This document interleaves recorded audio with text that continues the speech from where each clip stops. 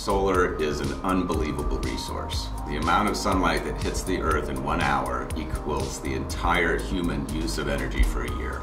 So it's an unparalleled resource that we need to take better advantage of. And one of the keys is to use the part of the solar spectrum that does photovoltaic conversion well for photovoltaics, and to use the rest of the spectrum for the heating process. When we were developing the Focus program, we thought very long and hard about how to bring the photovoltaic and the CSP communities together, because it's clear that this hybridization is the key to making these devices work and be effective.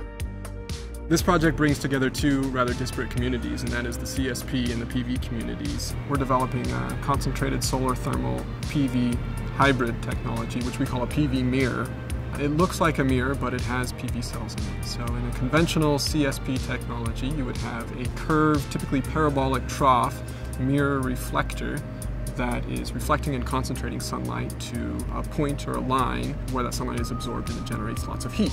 We do that as well, but first we steal some of the sunlight. We steal particular wavelengths of the sunlight that photovoltaic cells can use efficiently, and we convert those directly into electricity. We're measuring the input, how much sunlight is incident on the PV mirror, and then the two outputs, how much electricity is generated by it directly and how much heat. I knew that in order to propose a solution to this unique problem of PV and CSP combined, I knew that I would need optics. That's when I picked up the phone and called Roger. Most of my career was in astronomy, and a lot of that was in making the mirrors and the optics to do more advanced astronomy. I then began to think that if you put the same kind of technology into ground-based solar generation, you could probably get where you wanted to be for less money.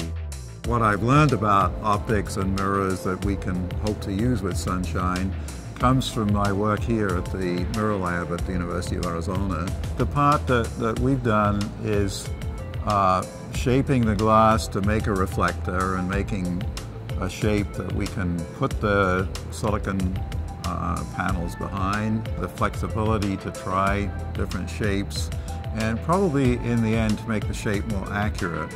And that will allow for more sharp focusing of the light and to more efficient conversion of the thermal part.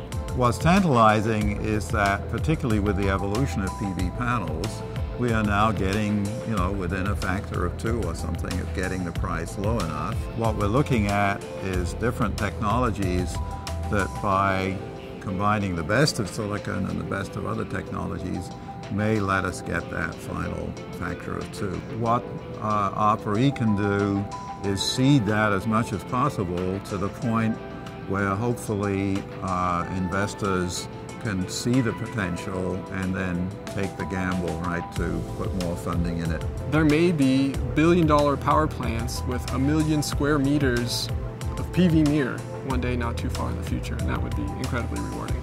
It gives us the opportunity to really more fully tap that renewable resource, to minimize our carbon footprint, and to more effectively use clean, renewable solar energy.